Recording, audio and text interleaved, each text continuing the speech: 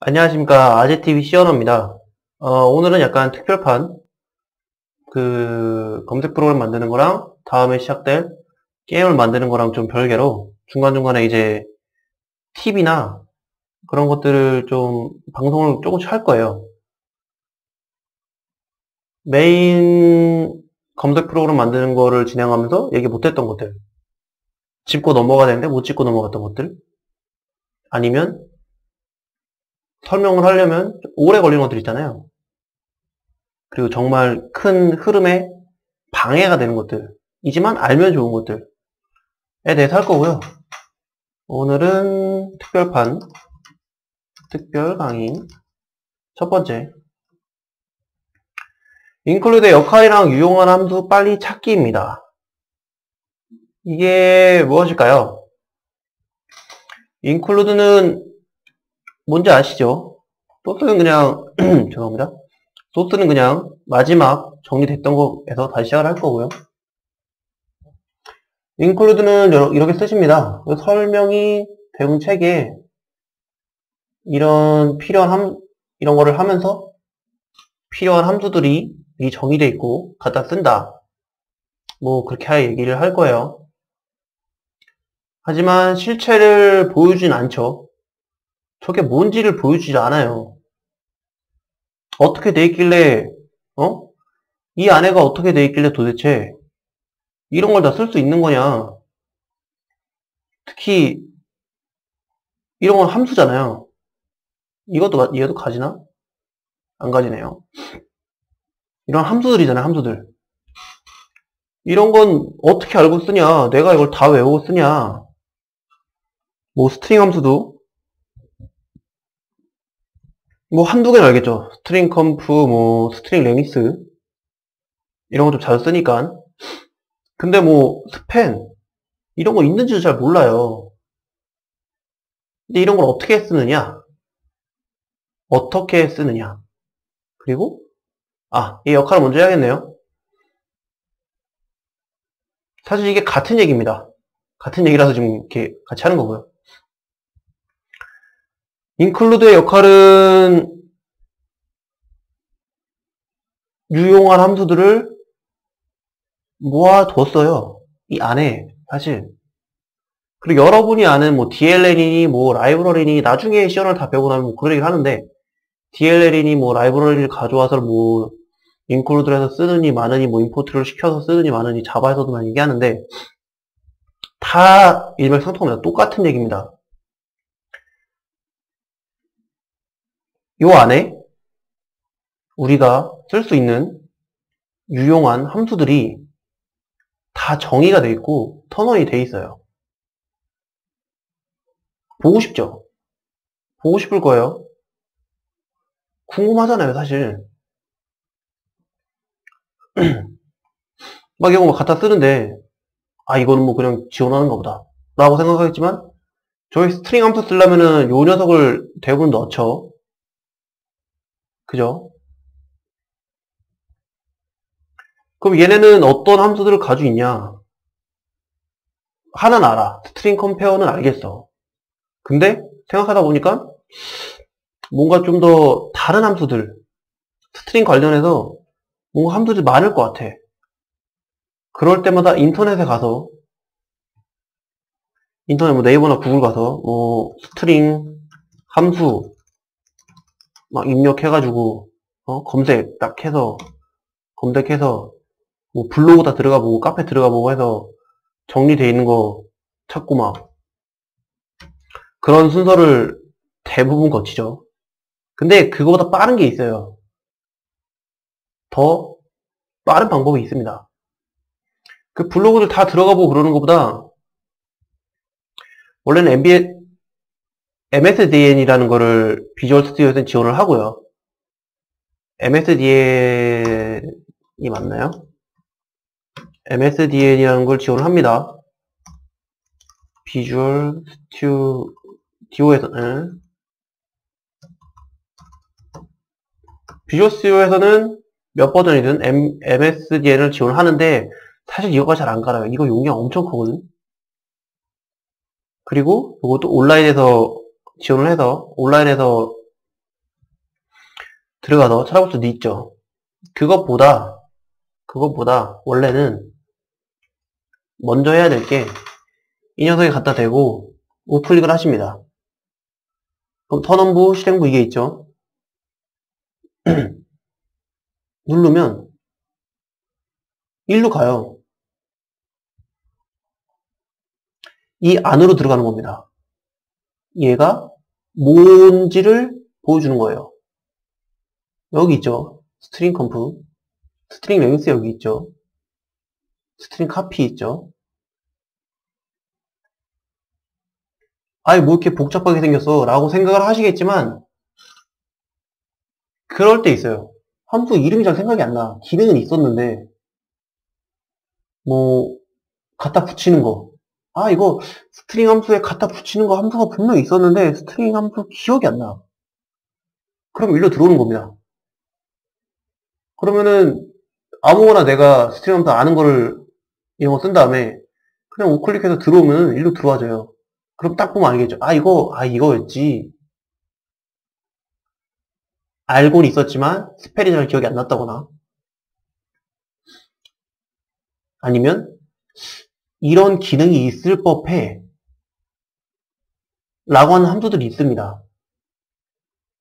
여기에는 뭐가 있을까요? 저희가 썼던 뭐 시드펜은 아니면 스펜도 있고요.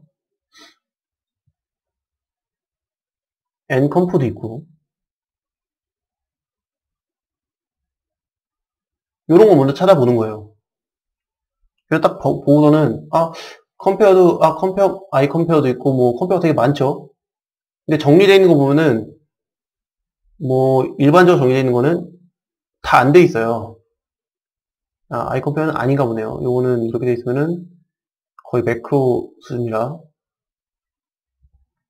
뭐 시스펜, 에러, n컴프 이런 게 있잖아요. 그러면은 인터넷에서 그냥 스트링 함수를 찾아서 검색하는 것보다 요 녀석 뭐 스트링 n컴프나 이런 거를 직접 n랭스를 해서 검색을 하면 더 금방 찾아지겠죠. 어떻게 해서든지 나올 거고 그런 식으로 쓰는 겁니다. include의 역할이 뭔지 아시겠죠? 유용한 함수 어떻게 빨리 찾는지 알겠고 누군가가 만들어 놓은 이거는 이제 비주얼 스튜디오에서 MS에서 해놓은 거죠. 누군가가 미리 만들어 놓은 함수들을 다 쓸 수 있게 저장해 놓은 인터페이스를 뚫어놨다고 하고 뭐 누구는 뒤에 어쨌든 함수를 지원한다고 하고 이런 형식의 파일이에요. 그런 파일들이 여기다 있는 거고 우리는 그 파일들을 볼 수 있는 겁니다. 얘도 함수죠. 함수라고 알고 있죠. 프린트F 함수라고. 스탠다드 IO 함수에 있네요. 프린트F. fprintf. 파일 쓰실 때 많이 쓰시죠? 근데 가끔 기억이 안 날 거예요. 오랜만에 파일 관련해서 쓰다 보면 기억이 안 날 수 있어. 여기가 F였나? S였나? 그러면 printf는 썼을 테니까 일로 들어와 보는 겁니다. 그럼 딱 보면 이 파일이네. 여기서 이거였네. 여기도 마찬가지로 스캔F에서도 들어오면 일로 들어올 겁니다. 그럼 파일이었네. 이런 것도 있고 굉장히 많은 녀석들이 있어요. 뭐 플러시 파일 하시는 분들은 이것도 아실 거고 여러 가지가 있죠. 이런 거 잘 모르는데 있어. 그러면 궁금하다. 그러면은 인터넷에 이 녀석을 찾아봅니다. 그러면 그냥 파일 함수, 파일 관련 함수 뭐 그런 걸 찾았을 때보다 더 디테일하고 자세하게 설명이 되어 있을 거예요. get도 여기 있죠. get에서 한번 와볼까요? get 여기 있네요. get도 문자열 입력 함수가 여러 개 있죠. 근데 이게 스트링 함수가 있지 않고 여기에 있네요. 그렇죠? 그냥 입출력 관련돼서 하는 거라 여러 개가 있습니다. get 캐릭터, getC. 이거는 파일 타입이네요.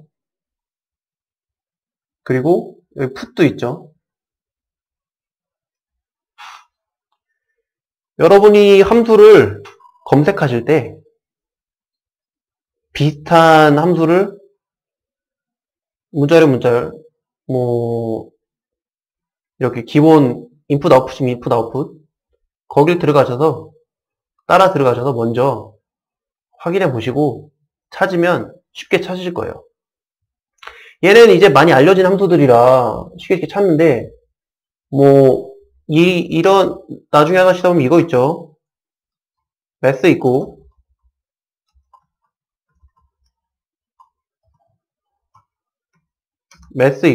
나중에 이제 C로 더 하시다 보면 그래픽인가요? 이게 스펠이 맞는지 모르겠네요. 이런 녀석들도 있을 겁니다. 근데 대부분 얼마나 지원하는지 잘 안 나와요. 뭐 예제에서 가끔 뭐 펑션 한두 개, 함수 한두 개 나오고 그냥 끝나요.